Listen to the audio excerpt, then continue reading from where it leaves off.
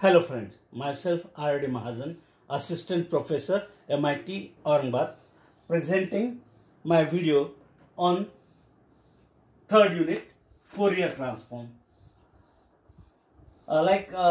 Laplace transform, Fourier Transform is a tool to transform the function of time domain to a function of frequency domain. Means if you want to convert any function from time domain to a function of frequency domain, then we can take the help of a Fourier transform.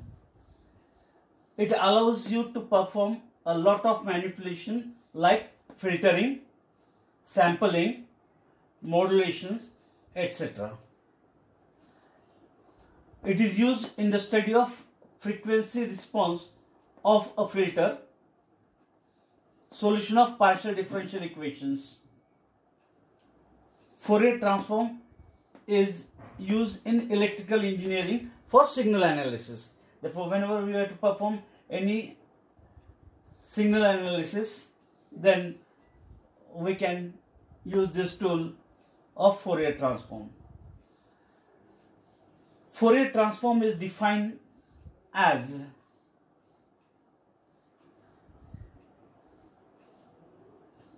and it is defined over the interval minus infinity to plus infinity. Means when x lies between minus infinity to plus infinity, Fourier transform is given by or obtained by, we denote it by capital F of lambda. F of lambda is equals to 1 by root of 2 pi integration from minus infinity to plus infinity f of u into e raised to I lambda u,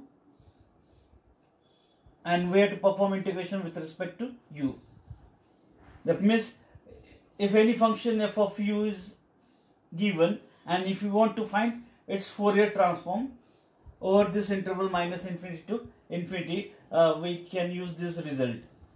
Once again I will repeat, f of lambda, f capital of lambda is equals to 1 by root of 2 pi integration from minus infinity to infinity f of u e raised to I lambda u du. And whatever the value we obtain, we can use to find inverse Fourier transform. Therefore, inverse Fourier transform is defined as, second result, Fourier transform for even function. Fourier transform for even function.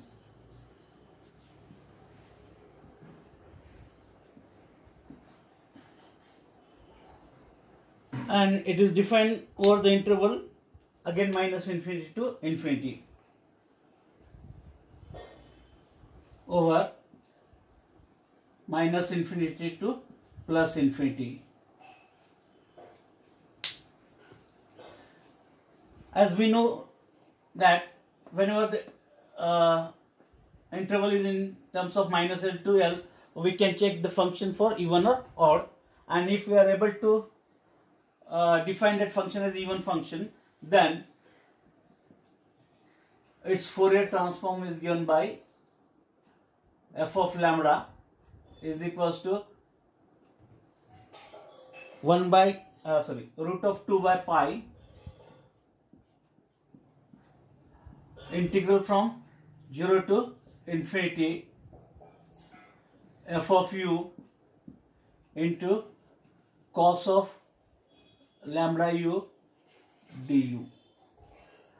Whenever it is even function, we have to multiply it by cos term, cos of lambda u, and whatever the value we are getting, that value we call as Fourier transform for even function, and the limit for integration is from 0 to infinity, and therefore inverse Fourier transform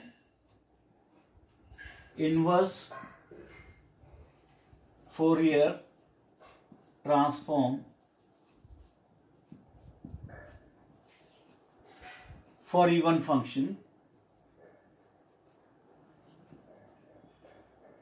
is given by, it is given by f of x is equals to, it is root 2 by pi integral from 0 to infinity, the value obtained we substitute here as f of lambda into cos of lambda x dx.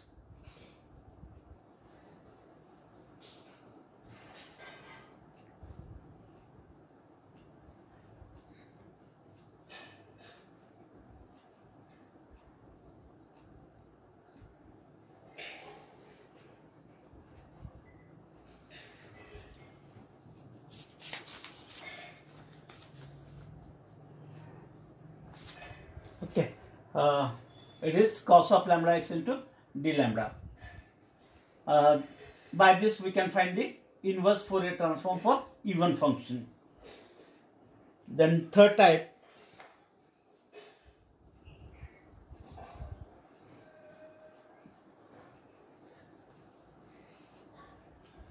Fourier transform for odd function.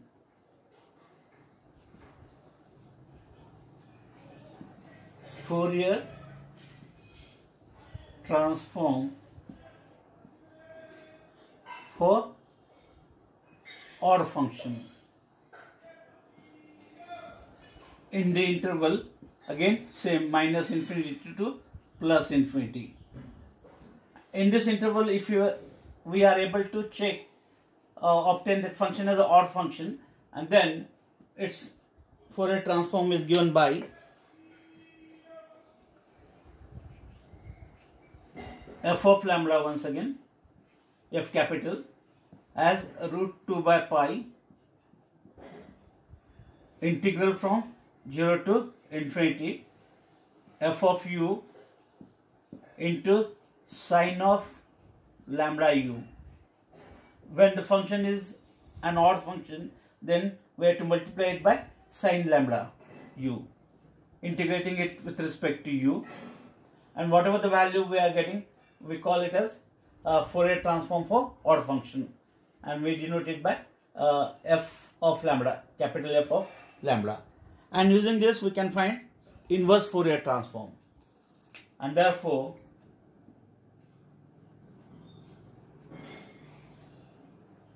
inverse Fourier transform for odd function is given by, and it is equals to f of x as root 2 by pi integral from 0 to infinity. Whatever the value we have obtained here, we put that value here, f of lambda into sine of lambda x d lambda. Okay. Using this formula, we can obtain inverse Fourier transform for odd function.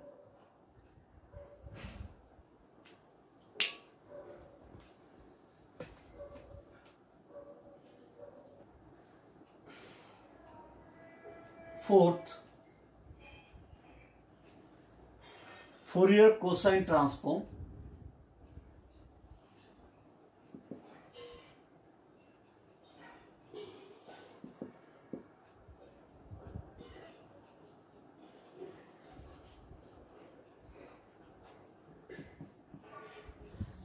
it is defined over the interval 0 to infinity.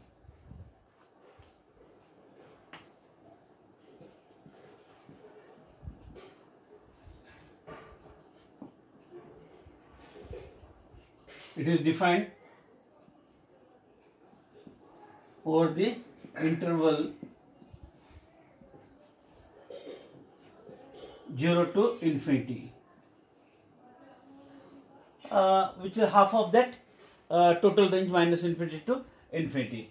Whenever the interval is 0 to infinity, either we get Fourier cosine transform or Fourier sine transform, and it is denoted as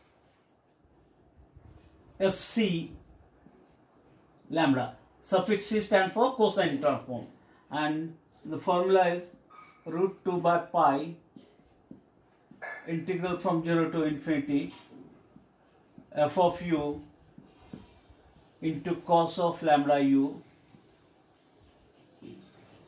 du. For Fourier cosine in integral, that function f of u is multiplied by cos lambda u. And using this, we find inverse Fourier cosine transform. Therefore, inverse Fourier cosine transform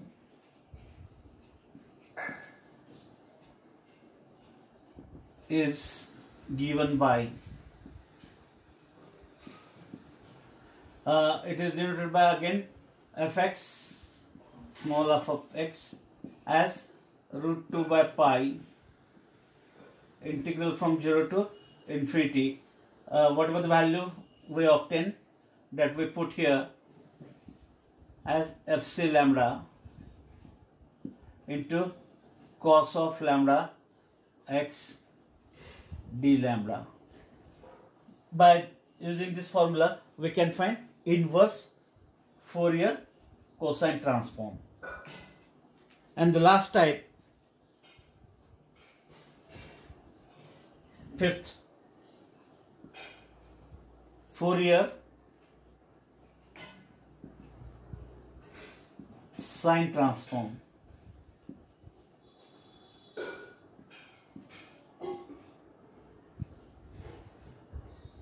Again, it is defined. It is defined in the interval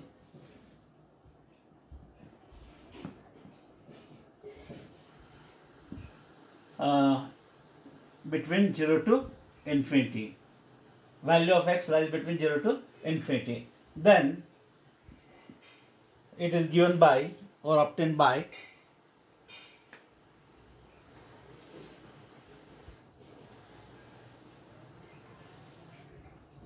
fs lambda. Suffix x stands for sine transform. Therefore, Fourier sine transform is given by root 2 by pi integral from 0 to infinity f of u into sine lambda u du. The value of this integral we denote as Fourier sine transform fs lambda, and using this, therefore, we find inverse Fourier transform. Inverse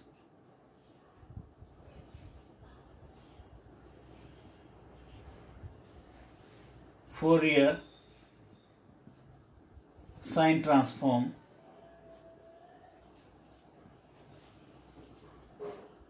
is given by,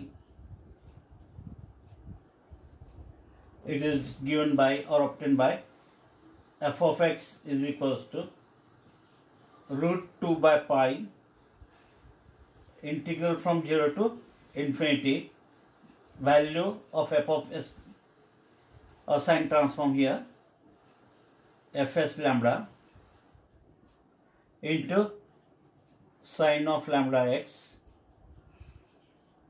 d lambda. Therefore, total 5 results.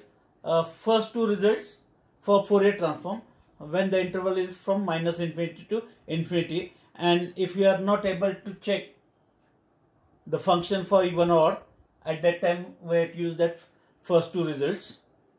Then in the interval minus infinity to infinity, if we are able to identify the function as even or odd, we can find Fourier transform for even function of Fourier transform for odd function. Next type, Fourier cosine transform and Fourier sine transform, for which the interval must be 0 to infinity. Whenever this is the interval, then and then only we can determine either Fourier cosine transform or Fourier sine transform. Therefore, these are the total 5 important formulas in this Fourier transform. Let us see the first example. Find the Fourier transform.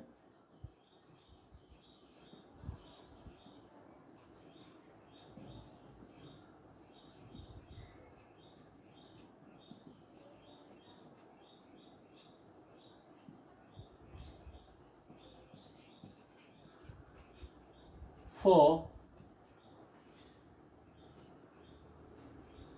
function f of x is equals to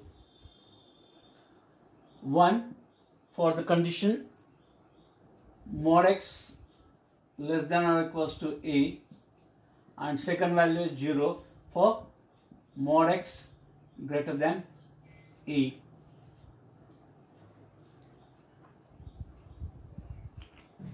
Here this is the given function, and then we require to find the Fourier transform. The meaning of mod x less than or equals to a means the values of x lies between minus a to plus a, and therefore if you try to represent this in the figure,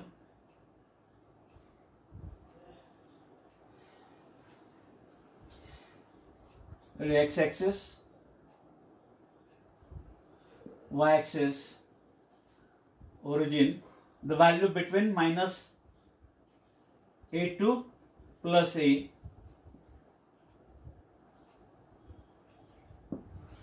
and the corresponding function value of x is 1. Therefore, if you consider this much as 1,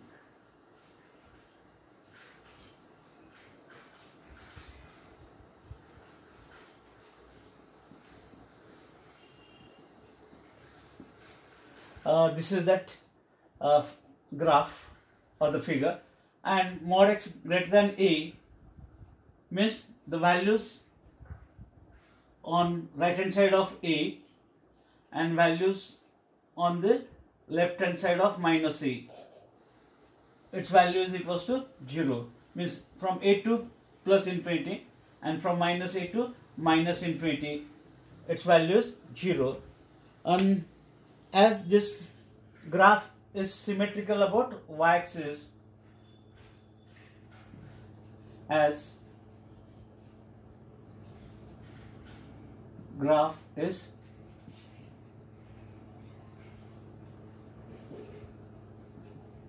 symmetrical about y-axis, therefore given function is an even function.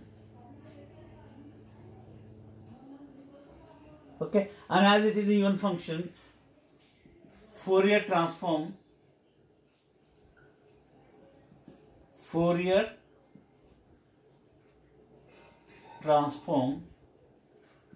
for even function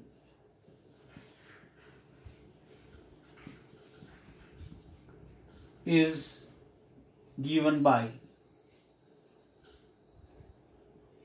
and therefore we use that respective result.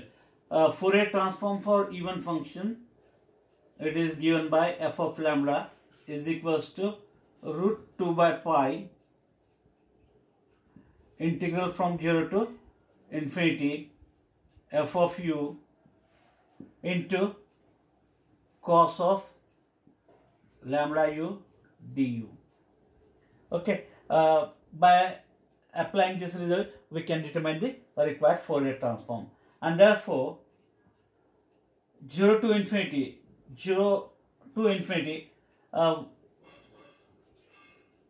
we have to split that integral as 0 to a and then a to infinity. F of u into cos of lambda u, and again f of u into cos of lambda u du. Splitting this interval 0 to infinity as 0 to a and a onwards up to infinity, and then substituting the corresponding values. It is integral from 0 to infinity. F of u, the value of f of u between 0 to a is 1, and therefore that value we substitute as 1 into cos of lambda u du. And the second value is 0, therefore if this one is 0, that integral becomes 0. And then performing the integration of cos with respect to u, integration of cos is sine of lambda u and divided by coefficient of u. Coefficient of u is lambda, and limits from 0 to 0 to a.